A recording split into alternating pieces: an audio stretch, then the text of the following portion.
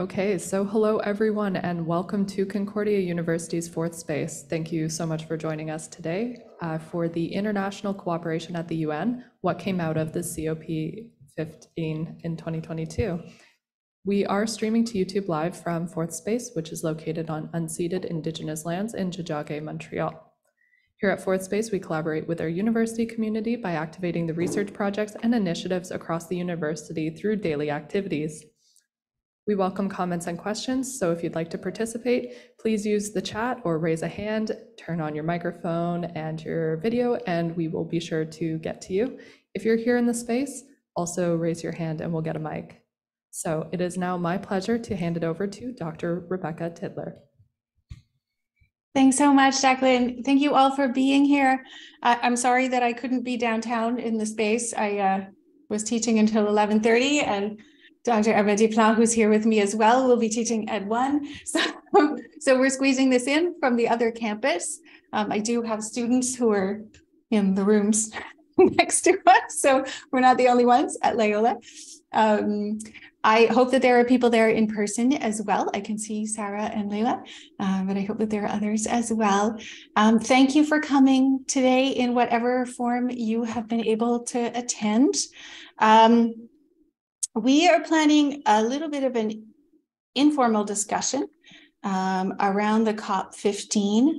Before we get to that, though, I did want to start with our territorial acknowledgements. I'm not going to read this out. Anyone associated with Concordia has heard this ad nauseum, but it is really crucial to recognize that here in Tiohtià:ke, we are in stolen, unceded land, the land of the Kanien'kehá:ka, who are recognized as the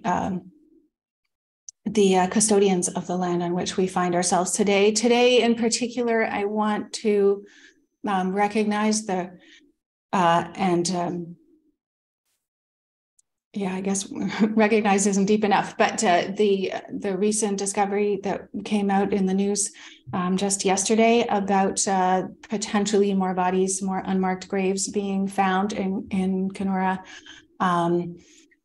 Recognize the particular importance of traditional ecological knowledge in biodiversity conservation that we will be discussing, that was certainly discussed at the COP15, that we will be discussing to some extent today. The importance of recognizing that colonialist approaches have done their very best to stamp out said traditional ecological knowledge and expertise. Hopefully we will make some progress moving forward in that area. But it's really important also to recognize that we have colonized these lands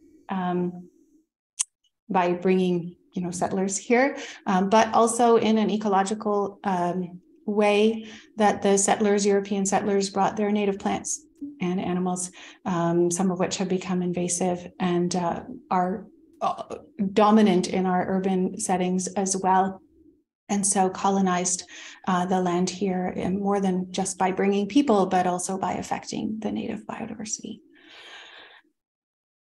So with that, I'd like to move on and talk. I'll give a little bit of a brief introduction about the COP and the Convention on Biological Diversity, and then I'll introduce our panelists today. We have Professor Emma Desplat, who is an entomologist in the Department of Biology here, also very interested in conservation and sustainability through her research and her personal life as well. Professor Sarah Turner, who's with the Department of Geography, Planning and Environment here at Concordia University. Sarah is also the co-director of the Loyola Sustainability Research Center, of which Emma is also a member, and I am the coordinator.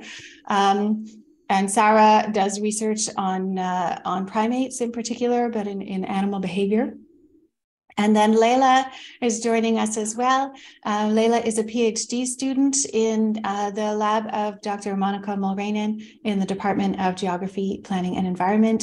And I hope that she'll tell us a little bit more about her work through today's discussions. I also note that there are quite a few people I know in the audience who have great expertise as well. So I'd like to invite you to interrupt, add, contribute to the conversation at any time. I appreciate that people don't necessarily have their cameras on. When we have our cameras on, it does use data. And so there is a greater environmental footprint. But when you speak, if you could turn your camera on, that would be great. You can just raise your hand and I'd be more than happy to hear from anybody, any of our other experts or participants in the audience as well. So the COP15 occurred at a very inconvenient time for all universities. But, you know, the United Nations doesn't ask us when they run these things, nor should they. The COP15 was the convention of the parties for the Convention on Biological Diversity. So different from the COP27, which is around climate, which happened in Egypt this year, in Glasgow last year. The COP15 met in Montreal. The first meeting since 2018, because of the pandemic, was supposed to meet in China, in Kunming. But because of the pandemic, that was postponed until finally we were able to meet here. The conference occurred from December 7th to 19th, so flat in the middle of final exam here at Concordia. It was live streamed, I believe, for the first time. So not all of the discussions, but a lot of the formal discussions were live streamed and probably are still available as recordings on YouTube. Mind you, the side events were not necessarily live streamed, and some of the most important discussions that happen in smaller rooms. You know, in the middle of the night, for people who are coming from around the world and on different time scales, or not time scales, but time zones. But the main large events did occur and were live streamed online. This is what the conference looked like. First conference I've been to where the conference swag bag included 2 boxes of masks and 3 boxes of test kits. Everybody had to test for COVID every day. Conference was held at the Palais de Congrès, and there were an incredible number of people there. So the Convention on Biological Diversity came out of the Earth Summit in Rio in 1992. Came into effect in 1994. I believe there are currently 196 countries party to the Convention on Biological Diversity. There are 4 exceptions, which are Andorra, Iraq, Somalia, and the United States, who are not party to the convention. The United States at least still did have representatives. I don't know about Somalia, Iraq, and Andorra, I have to admit, but the US was present at COP. There were some American representatives there. But what's happening here in this picture on the right is that we have the discussions of the COP documents that are occurring with observers, like we were international, we have an observer status. There are NGOs that have observer status, academics, indigenous peoples, etc. And then the actual delegates, 2 or 3 people from each party country who are negotiating the actual text of the agreements that come out of these meetings. So what came out of COP15 was quite a groundbreaking protocol, the first one that we've had since the Aichi protocol, which was 2010 to 2020. So this protocol is to get us towards 2030 and towards 2050. It's the Kunming-Montreal protocol and was kind of groundbreaking in many ways, as we will discuss today. The text itself, I'm just trying to stop sharing my screen. Oop. Okay, don't know if that worked. The text itself is really available online, so anyone can take a look at it. I personally am still processing the whole event and what came out of it, and we will see what came out of it. But I wanted to start maybe with just a question for our panelists about what they think the most important thing to come out of this this protocol and this conference was. We don't have an order chosen, and I can't see you right now, and my screen has somehow frozen. So I'm going to ask Dr. Desplantes to maybe start us off. What do you think was the most important thing that came out of this?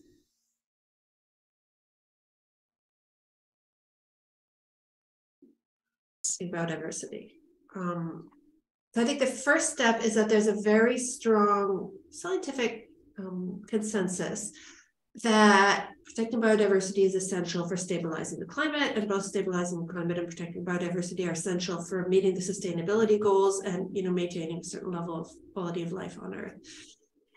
And this is not only in a vague way, but that we've also actually got concrete targets. So that idea of protecting 30% of the land, sea, and water by 2030, which is in 7 years, is linked to the 1.5 degrees Celsius limit of warming.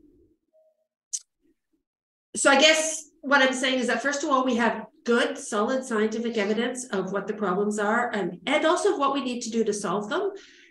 And this includes both natural sciences, but there's also been quite a lot of social sciences, understanding, we've had agreements in the past, they failed, why, and what can we do to do better next time? One of the key things that's come out of that is concrete targets with numbers and dates, and we have those. So there is a way forward. And, this agreement is not perfect, it has limitations, but it's the strongest one we've ever had. And if we do manage to meet it, and we look like we've got better tools for meeting it than we have in the past, then that's very helpful. Thanks, Emma. Sarah, are you still there? I cannot see you. Hi, I'm still here. Sarah, Leila, do you want to just jump in? What do you think was the most important thing that came out of this? I agree with what Emma said, and I guess I would add to it. I thought it was important that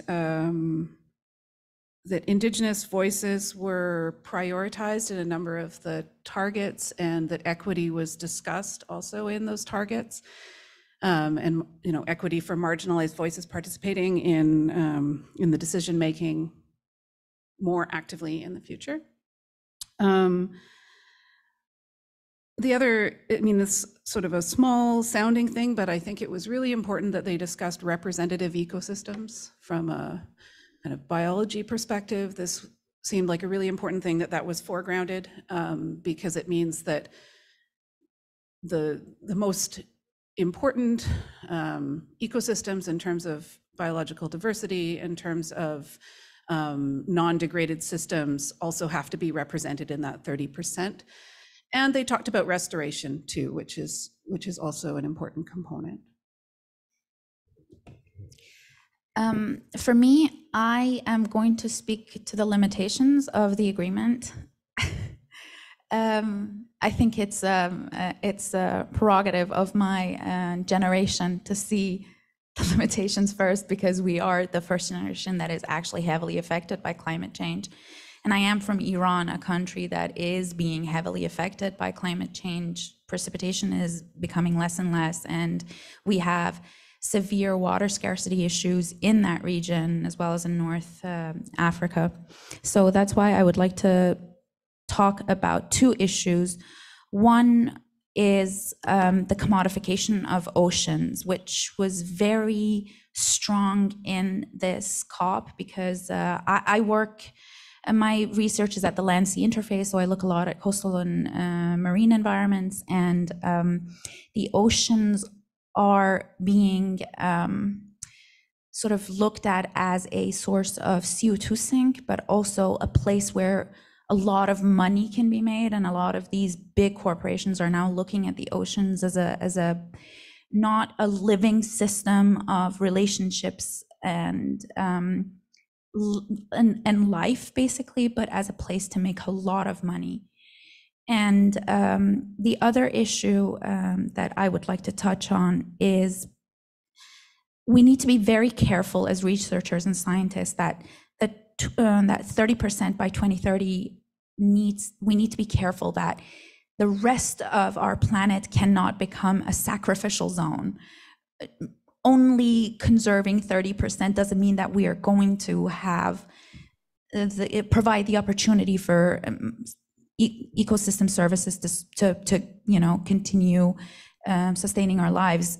And I feel like that was something that wasn't really discussed in the COP much.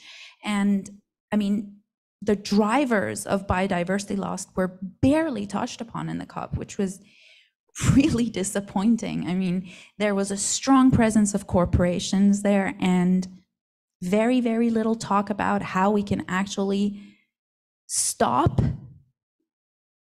destroying all these important natural ecosystems that are still there. And so, yeah, that's me for now. Sorry, I talked a lot. Yeah, no, that's great. Can I maybe Yep. answer something, Layla? I think what you're saying about the drivers is really important. I was favorably impressed to see that they were actually mentioned in the IPBES report. So for maybe being too technical, the IPBES report, the report that kind of led to the COP. So it's the sort of scientific summary of what's happening to biodiversity and how is biodiversity providing services to people.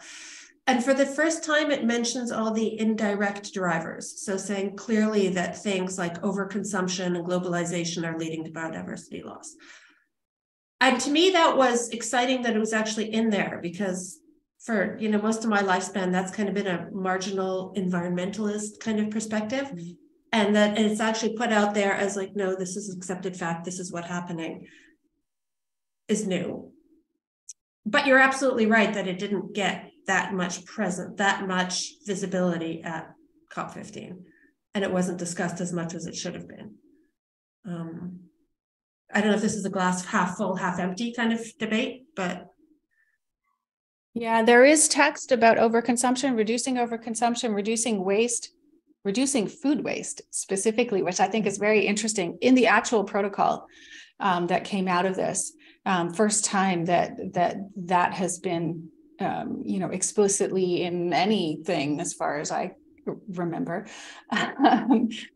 So much, really recognizing that the standard of living and the lifestyle of those living in the minority world or the developed world, that we have to look at that as a driver of biodiversity loss for sure. The number one cause of biodiversity loss is habitat loss, right? We know that. So it's land use change in the protocol document. There is, one mention in one of the targets of invasive species. Overconsumption is in a couple, but land use change, how are we going to address issues of land use change? Is there a food versus the environment type issue still? There's lots of verbiage around sustainably managing our biodiversity, sustainably managing our natural resources, but what does that mean and how do we do that and continue to feed, almost 9 billion people in the world? Those details are not in here. This is the much longer, however, than the protocol, than the predecessor, which was the Aichi protocol. So there is more detail, but obviously it's not perfect. I was so struck. It's the first COP that I've attended. I was struck by the consensus model. That is, all of these people in the room, all of those 196 parties, they have to agree on every word that goes in here. And it's the chair of those committees, amazing people chairing those committees, who will send, I want Ireland and the Bahamas to go to a corner and figure this out, because they're not agreeing, and anybody else who wants to be on this discussion over this one word, go figure it out. So it's not going to be perfect being a global consensus model. And I see other issues with it as well, but I should let others speak first. Sarah, do you have ideas about what could have been better about what came out of the COP? Do you have criticisms? Yeah, yes, I do as well. But I wanted to echo what you were just saying about the facilitation wizards who were the chairs of those sessions. It was amazing watching them work, and this kind of editing at a global scale where they had, paragraphs and brackets and words and options, and then going through in this huge room and calling on the representatives just by country and the nitty-gritty of editing all of that as a consensus process with the kind of magician chair at the top facilitating that was incredible to watch. And there were kind of like little dorky jokes that would spread through the room, somebody would make about editing, but it was kind of fascinating to watch that process and see how consensus editing can work at a global scale. On the they would call on countries, I really felt like there was all this talk about Indigenous voices, and yet Indigenous nations are not represented at those tables. It's only by country, that is all. And that seems really problematic to me. So in terms of, moving forward, just representatives by countries does not cover the voices that need to be part of that consensus process. And that's really a problem. There were kind of, when the most poignant thing that I experienced through the conference was getting to know some of the Indigenous rainforest activists from the west coast of Canada who brought this giant piece of Douglas fir tree to the COP, and this like slice, they called it the cookie, and 750-year-old piece of Douglas fir, and then seeing people from around the world react to this piece of old growth forest that had been recently clear cut in Canada, and the Indigenous folks who brought it, they're activists, they had a lot of amazing things to say, but they weren't given any substantial voice at this whole event as examples. And their ceremonial drums were taken away at the security desk every single day that they came, which was just, they experienced as a really big slap in the face and very disrespectful. And all of them talked about the experience of that, like tangible disrespect coming in the door, and this lip service paid to wanting Indigenous voices to be present in the COP meetings, and then the practical on the ground. Here were Indigenous people who'd come from across Canada with a message to bring to these meetings, and then not getting a lot of platform to speak, and having their drums taken away and decreed as weapons, which was, ridiculous. So, but okay, that's enough for me. I'll pass the mic to someone else. Am I the someone else, or? Yes. Yeah, okay. So I'm not checking my phone for messages. I'm actually trying to find the name of this event that I went to, which was chaired by the US, and it was about the oceans. And it's interesting that at this event, it was a side event, of course, there was a lot of talk about, oh my God, Indigenous knowledge, how important it is to save it, how important it is for it to be integrated and reflected into management of natural resources and natural environments. Not a single Indigenous person in the room. Not a single Indigenous, not a person of color, like, unless we consider me a person of color, which I kind of not, but like, no Indigenous representative. And I went to a lot of side events, and this happened in multiple side events when they were speaking of Indigenous knowledge and its importance, and not a single Indigenous person in the room. And these are government officials, like it or not. COP is a states club. It's like we are at the mercy of the state, and not having these voices present was jarring to me. I mean, you would have Indigenous peoples presenting their cases of, for example, at the Canada Pavilion, there were multiple events about IPCAs, which are Indigenous protected and conserved areas, and the Indigenous folks themselves were there and they were presenting their cases. But when it came to side events and negotiating rooms, I mean, they weren't really there. And I did go to multiple negotiating events and rooms, and I tried to participate in the early morning caucus meeting of the Indigenous folks, and it was a little bit very disappointing to not have these peoples in the rooms where they are being used as like a poster of, oh, look how progressive and amazing we are, and or look how much we care, I mean, I don't want to use these words, but it was very, very sad and very depressing to not have a stronger presence of communities that are actually conserving the majority of the biodiversity of our planet. And there was also this issue with the funding mechanisms of of the UN, where there was disagreements because they wanted to change the mechanisms of the Global Environmental Fund, or GEF. And the Global South countries were very much adamant on having, like, changing this mechanism because it is not working. There's so much bureaucracy involved, and money gets stuck in these international transactions, and it doesn't get to the communities that are actually on land and working, and it goes to the state, and then states makes a decision about where this money should go.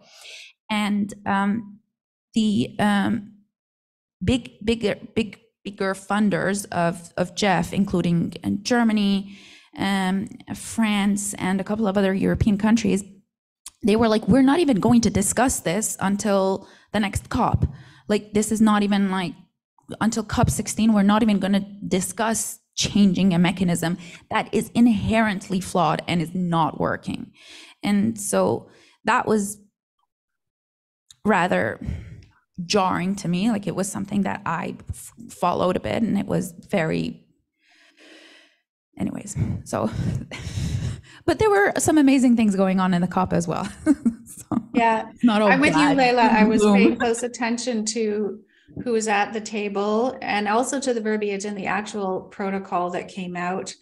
In the IT protocol, which was the predecessor to this, there was one mention of Indigenous peoples and one of traditional ecological knowledge. In this protocol, there are 20 mentions of Indigenous people and 8 of traditional ecological knowledge. This is definitely progress, but we need to make sure that that's not lip service. The 30 by 30, that's target 3, that talks about conserving 30% of terrestrial, inland, and coastal and marine areas by 2030, which is a leap from where we are now. The Aichi target was 17% terrestrial and inland waters and 10% marine, and we didn't quite meet that. So it's a jump. But the verbiage talks about ecologically representative, which is great, which means we can't, conserve everything in the desert. We need 30% of the desert, but we also need 30% of Canada's Niagara Peninsula, for example, where there are lots of people. Well connected, so nod to connectivity, great, equitably governed systems of protected areas, and other effective area-based conservation measures. So no mention specifically of Indigenous managed areas there, but there's room for it at least. Recognizing Indigenous and traditional territories where applicable. So what does it mean to recognize? And who decides where it's applicable? Or what is applicable when? There's trouble there. It's progress for sure, but there's certainly work to be done, and having the voices that are referred to multiple times in this protocol actually at the table. We can hope for the future, but we're not there yet. You have something to add? Yeah, so I think a lot of this ties back to that original concern about those drivers. So the recognition that there are drivers linked to, globalized capitalism and overconsumption and our whole system of our economic system and our trade system is what's driving biodiversity loss. It's also something that's deeply ingrained and is going to be hard to change. And so, for example, the question of funding is tied into this, that, many of the most biodiversity rich countries are also the ones that are previously colonized and are now low income countries. And so how do we get a fair way to protect their biodiversity without driving them further into poverty, for instance? And I know there was a lot of conversation about that. And that's where I think, as Layla mentioned, there were the real bones of contention that were not resolved. And I have to admit, this is an issue that I have very, very little expertise in, so I wasn't paying too much attention. But I do get it that this is a big problem and we need to move forward on that. And how we're going to do it is hard because we're addressing, deep issues of inequality. Maybe a smaller example too of one thing that was not mentioned in there. I think Rebecca was saying about how one of the main drivers is habitat loss. That's linked to agriculture. It's specifically linked to animal agriculture. And this is one thing that the COP agreement was criticized for is not mentioning that, you know, if we want to meet both food security and protecting biodiversity, eating less animal products is a big part of that. And it's those of us in, you know, the developed countries who are driving that. And why is it not mentioned? It's powerful economic interests. So it's again those drivers that are being hard to address. Yeah, the 30% by 2030, we also have to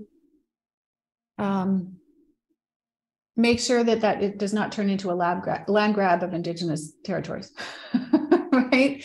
And I laugh, but not because it's funny, just because we've been there before and we've been there for a long time. We saw that with REDD+ programs that ended up being, you know, privatization of carbon resources that benefited the rich and allowed them to continue to pollute and degrade habitat and release carbon into the atmosphere while, you know, in some cases, excluding Indigenous peoples from the lands that they had sustainably managed for generations. So we need to make sure that the 30 by 2030 does not come at the expense of Indigenous land rights. And there is some verbiage around that in the actual protocol. But it's still something that we need to keep very much front of mind in moving forward. Sarah, go ahead. I mean, it all kind of, or a lot of this comes down to implementation and how, and I got very tired after COP of seeing media reports that said, and now the real work begins, but it wasn't really clear how any of that work was going to happen, or how, like, you know, it's good to lay this out, but it seems to be an ongoing problem with these kinds of processes, that we get a nice vision, even if it's problematic in various ways, but we start to get a consensus vision and consensus wording, and then actually taking that and implementing it into real world change. It's like there's this wicked problem, and we outline the vision but not the path to it, and the targets are, you know, a little bit closer vision, that they're a little bit more concrete vision, but there's still a real gap between those targets and the how to get there, and that seems like something that needs to be discussed with as much investment and fervor and interest at a global scale as it's like we now, the next step should be also as big a deal, and not just kind of, okay, now we go do it, go forth. I mean, I don't know, it seems kind of not possible. So yeah, just so I think target 14, 15, and 18 are really interesting, especially target 15, where I think for the first time that I'm seeing in any COP event, be it the UNCCD, CBD, or the UNFCCC, that there is an actual target to take legal, administrative, or policy measures to properly monitor corporations and what they're doing, which was great, because when these documents are taken to each separate state and then they go through their judicial process or whatever, their parliamentary process, and then they are adopted or ratified or whatever they are in that country, they can change it to fit their systems of what is conservation, what is measuring conservation, and how do we actually, you know, monitor these corporations or these big businesses.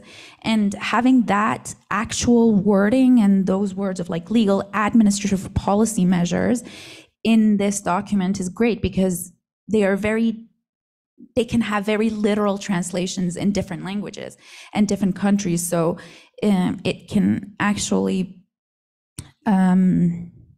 probably have a great effect on looking at how these corporations, these multinational corporations, are working in different countries, and have a more unified approach to how we monitor them. For example, if we talk of, was it Texaco recently that a report was published, a research study was published by Harvard, showing that this corporation, this oil corporation, had made very shockingly accurate predictions on how climate change would look like in the next 40 years. And this research was done in the 70s. And so, yes, yeah. And so it's having these words that can have like sort of like each country that has a representative, for example, from whatever corporation in their country, and we can look at them at the same level and stop them from adapting to the lowest level. And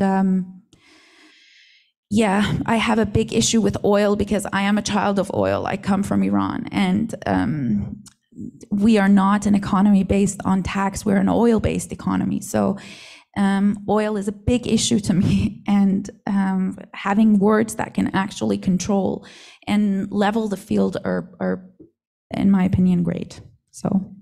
Yeah, thank you, Leila. I just wanted to, just so that we're all on the same page, target 14 in the protocol talks about ensuring integration of biodiversity and biodiversity values into policies, regulation, planning, and development, poverty eradication strategies, et cetera, environmental assessment.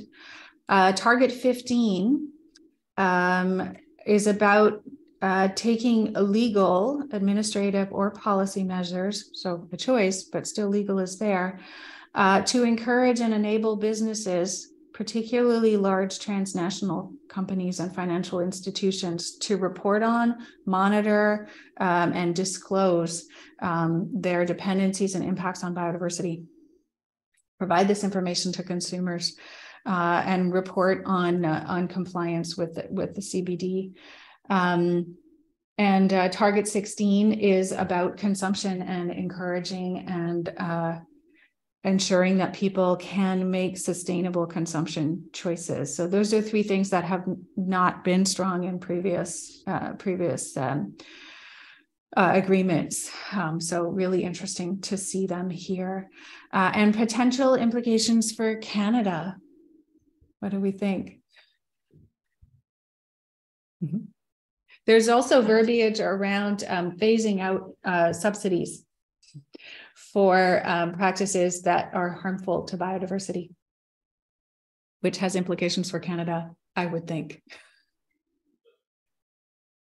Anybody else see what the implications of this might be for Canada? I think it can enhance the IPCA process, the Indigenous Protected and Conserved Areas process, under the 30 by 2030, which is great. And there's already a lot of funding becoming available for this across Canada. So, yeah. And I do hope that we see more explicit reference to biodiversity loss and biodiversity issues in policy and in our, upcoming legislations, and more co-managed conservation areas. And, hopefully these targets will give some kind of strength to those, to bringing forth these issues in a lot of different policy venues. Yeah, I don't know if it's answering the question, but I was happy to see Canadian politicians and Quebec politicians there, so that they were hearing this message that biodiversity protection is not a kind of minor fringe environmentalist issue. It's a big deal. It's important. It should be central, and the whole rest of the world is agreeing that it's central. So I find often some of our political discourse is like 20 years out of date on this. I had been at COP15 hearing everybody talking about how important biodiversity is and we need to protect it and all this very kind of constructive, positive view. And then I took the metro home, and there was that little news flash about how the Premier of Ontario thinks he can cut into the green belt around Toronto because it's not really necessary. And just the disconnect between the level at which we're talking was kind of a shock. I was like, what is this guy? Hasn't he been listening? I was like, no, he hasn't been sitting on COP15 all day, and maybe he should have been. So I'm hoping it's maybe making Canadian decision makers more aware that this is important, or it's giving perhaps more, I guess, re-energizing Canadian citizens to push their decision makers to realize you need to act on this. Yeah. Here in Montreal, it is good to see a commitment to 30 by 2030 from the Plante administration, which is great. I think that we need to be careful to consider issues of eco-gentrification, poverty reduction, along with that conservation. So I'll be interested to see how that moves here in Montreal, where we have a housing shortage, and we know that access to green space should be a right for all, also increases property values, and so can lead to gentrification. We need to see those go hand in hand, the poverty reduction and access to housing, equity, et cetera, along with the conservation. We'll see how it goes. Sarah and Leila, what do you think? The more local implications? I observed I don't know, irony at the conference that is in those photos, but the very first night I was walking through, I'd stayed late for a side event and was walking through the mostly empty buildings and walked past some of the more closed room discussions where staff were throwing out plates and plates of cut meat and cheese into the garbage at the end of this event. And then, to have this target come out, which is to reduce food waste. So I guess it's the translating these big ideas into local actions and into really changing how we do things individually, as organizations, as a conference organization, as governments, as Concordia, working at kind of all the scales to implement some of this seems important, and having conversations about the how to do that.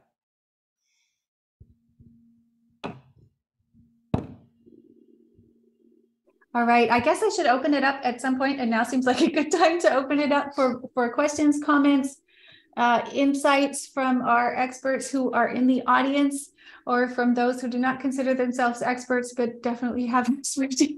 I can see. Maria, go ahead. Oh, you may not be Maria. Sorry, I have a room full of My name is William, but I think I could go into Maria if I could ask a question. So the question I have is, the dominant economic system that we're working in is globalization. Were there any serious discussions about working groups to try to look at what a fiasco and a disaster this economic system has been for the environment? And the second question would be, a lot of the countries that are severely impacted, like Bangladesh and some of these other countries, are asking for compensation for the mess. So those are two thematic questions. I guess they're fairly serious. Thank you. Does anyone want to take that? Or I can. In terms of compensation and finances, there were $200 billion a year of public and private funding that were committed. Canada committed over 1.5 billion a year, and some of that is for compensation, some of it is mitigation, some of it is to help implement conservation and associated strategies. So there has been more funding than ever available for these kinds of things. As Leila, I believe, discussed, the mechanism through which the funding is provided was very controversial. At one point, all of Africa, Indonesia, and 7 of the Latin American countries walked out of negotiations over the vehicle for funding. The funding is going to be put in the Global Environment Fund, which has been criticized for being incredibly bureaucratic, not functioning very well, being very inaccessible, particularly to Indigenous groups, et cetera. So we'll see how that works, but the funds are being committed, at least. Anybody else? In the chat, there's a related question about involving the private sector. Yeah, so related question is, has there been discussion about involving the private sector to find strategies towards protecting the environment? So the $200 billion is supposed to come from the private as well as the public sector. So for sure. And then also the target 15, I believe it is, which is about transnationals, at least, and companies reporting and providing information on their effects and their dependencies on biodiversity. The other part of your question, William, I lost track of. Do you want to repeat the first part, William? I got distracted by the funding. All right. Hello. Nicolas Chevalier, student, but also member of Climate Justice Montreal. I didn't get to be in the room of COP15, but I was at most of the side events by Indigenous youth, which I think we were 10 people in a room for 500, so kind of sad. But also, like they said, well, first of all, personal grievance, apologies, but you needed masks and rapid tests to be in COP15. We're at another peak in the pandemic right now, even though nobody wants to say it. We don't need masks, nor we need rapid tests as students. So are our lives worth less than delegates?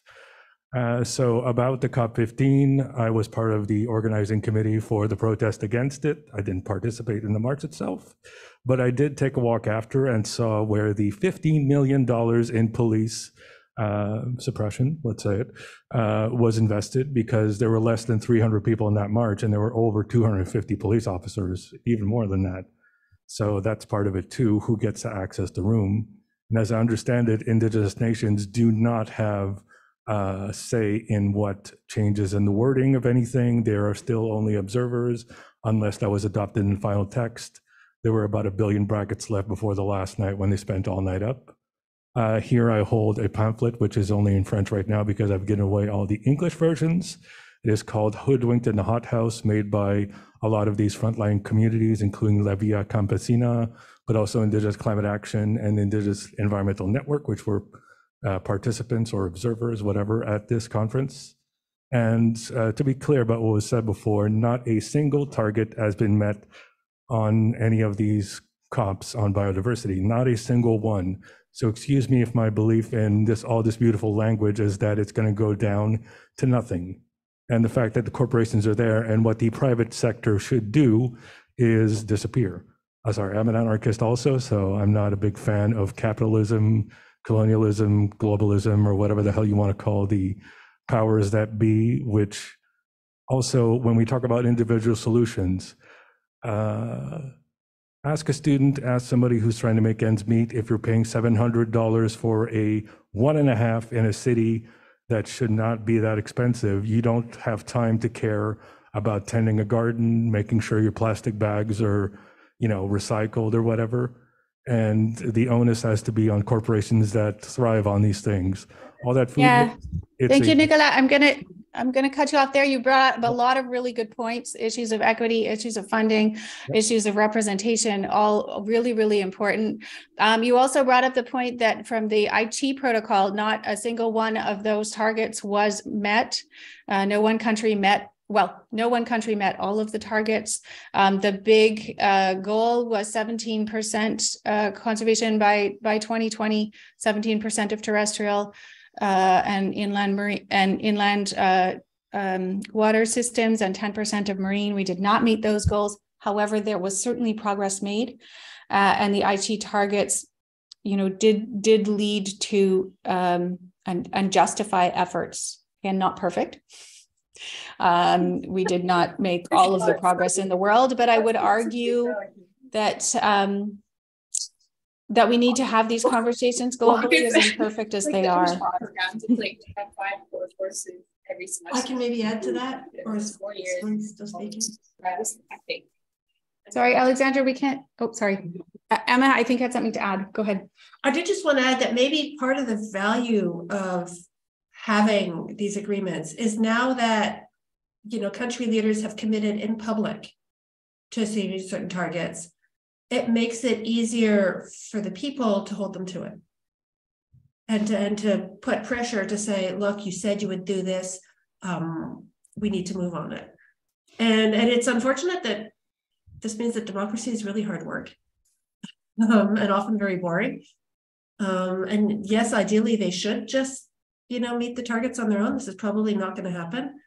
And so it is kind of up to us to push them. And I think universities have a big role to play there, but maybe leave it for someone else. Sarah and Layla, do you have something else to add? So about the voices, Indigenous voices in the room. I am an honorary member of an organization called the ICCA Consortium, which is an Indigenous and Community Conserved Areas and Territories Consortium. It's a global consortium. It has members from all around the world, and they were very strongly present there.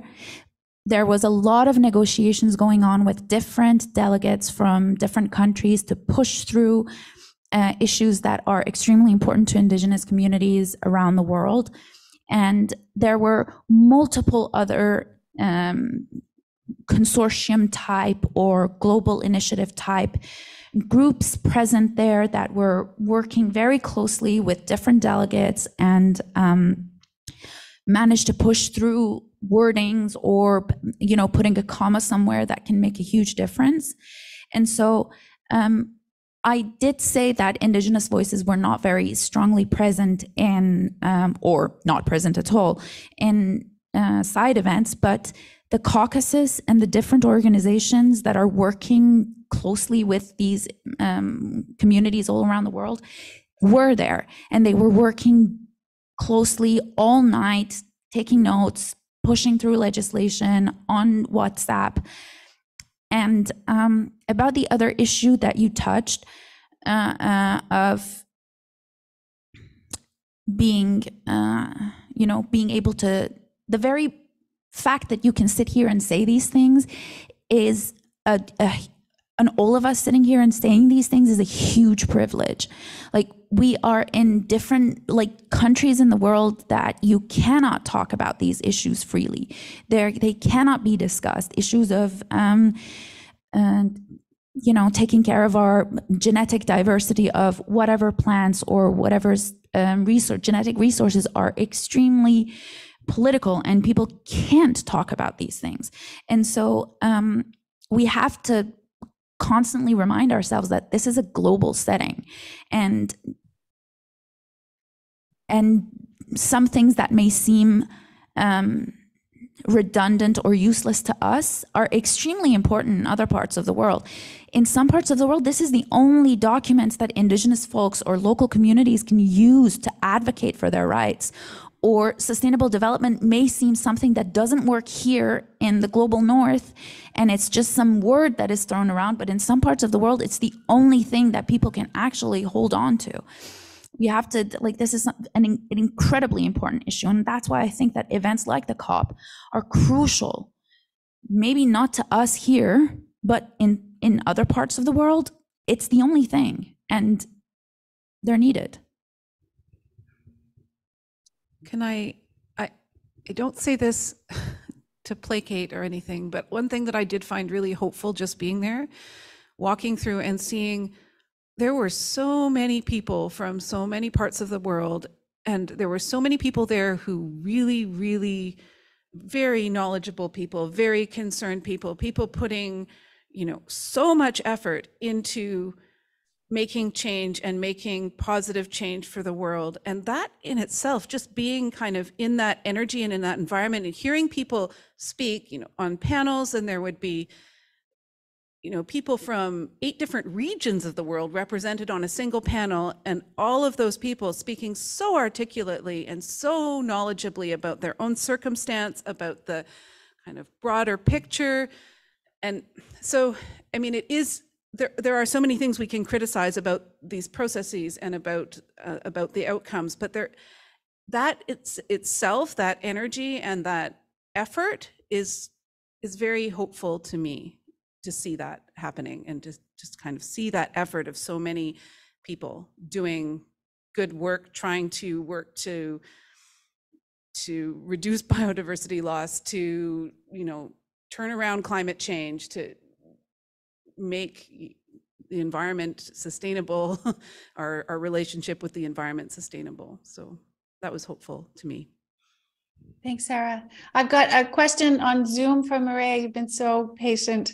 So students who are in the next room to me. So I'm not sure it's Maria who actually has the question, but go ahead if you can. I'm not sure if your mic works. Hello, can you hear us? Yes, it's Hannah that's asking the question. Okay, so I just had a question about linking loss of biodiversity and conservation sustainable goals. How, in light of like the COVID-19 pandemic, because I know that was also a wicked problem that arose, how do you, like, say if COVID or another pandemic or a strain of COVID comes along, like how will that impact how biodiversity loss is handled and how other sustainable issues are handled on top of this other wicked problem that's co-occurring? I mean, I can maybe say, I was kind of aware of the SARS epidemic in 2004. This put this on my radar of like novel diseases. So in some ways with COVID-19, we've been fortunate that it wasn't worse than it was, you know, in terms of how virulent it is. But there's so this was known, you know, we've known for 20 years this was going to happen, and it has happened. We know that there's a direct link between habitat destruction and biodiversity loss and the emergence of new diseases. So we understand those mechanisms. We understand them now better than we did 2 years ago, because COVID has driven a lot of research into this, and I think there's more awareness of it.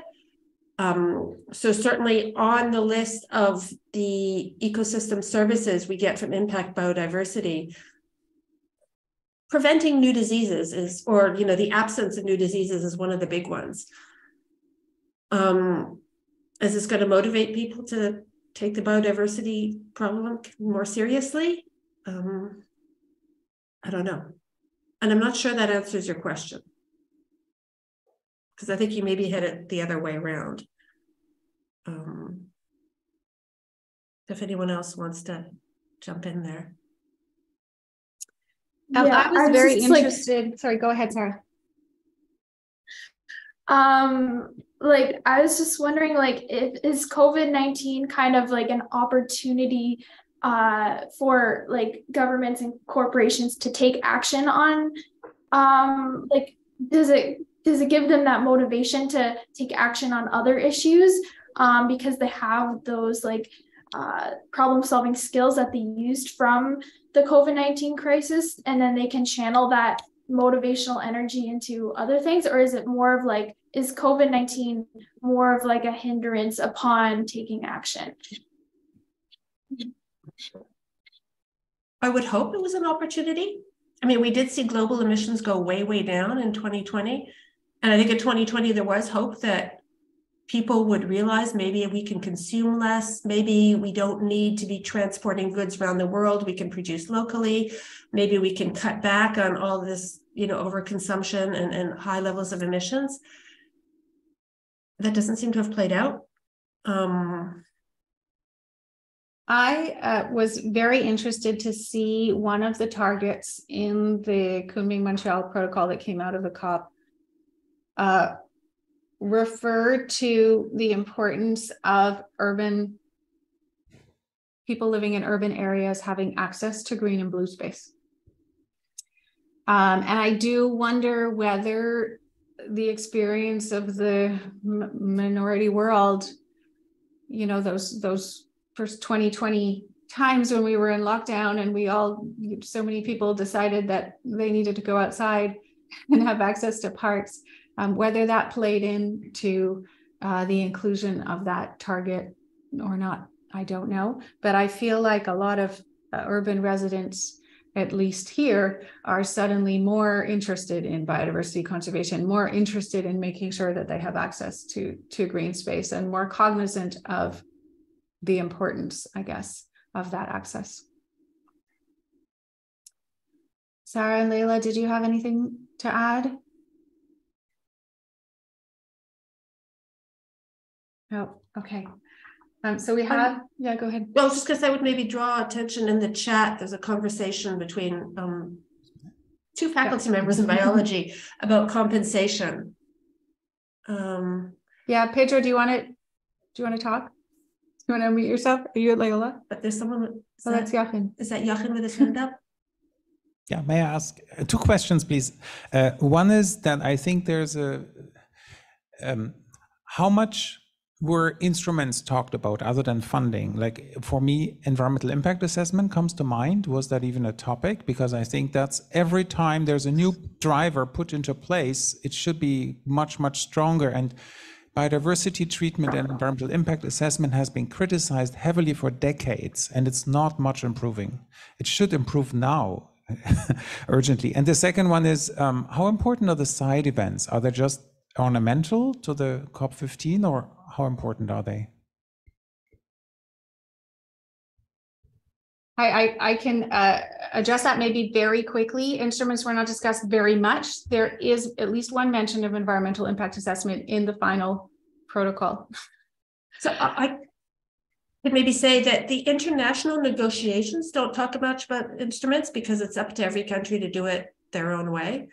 But there were smaller side events, local Canadian events to talk about what instruments would be relevant in Canada. And maybe those events were happening in other countries as well, one might hope. On that note, I'm afraid I just looked at the clock at the time, and my 1 o'clock meeting has arrived. And I know we're all squeezing this in between our teaching and class obligations and all of the other obligations of our lives. So I did promise that we would end by 1, and we're already a little bit over. So I apologize for cutting the discussion short. When we first started talking about this discussion, we thought, well, maybe we don't have enough to say yet. And then we started the discussion and discovered that we had an awful lot. But unfortunately, we are out of time. So I would like to thank all of you for coming. Thank our panelists for sharing. Do stay tuned. This discussion, the December was recently. We'll see what comes out of this. I'll be following for sure, and I hope that you will be too. And I have a ton of questions still unanswered myself, but we'll see how it goes. So thank you to all our panelists. Thank you to ForSpace for hosting us. Wonderful and so appreciated as always. Thank you to Rebecca for organizing. Thank you, Rebecca. Not very organized, but we made it happen. Everybody here in person. All right, so I wish you a great day, everybody, and we'll hope to continue the conversation in the future. We may continue the conversation as part of our conference, Sustainability Disciplines, Cross Disciplines Conference, which will be March 13th to 17th. The theme of this year's conference is sustainability, biodiversity, and justice. So very fitting. So hopefully we can continue this conversation and many others at that time. Thanks, everyone. Thank you so much. Bye. All right. Thank you so much for joining us today. We are going to go ahead and close up the Zoom. But just a reminder that this was being live streamed to YouTube, so it'll be available to rewatch immediately after this.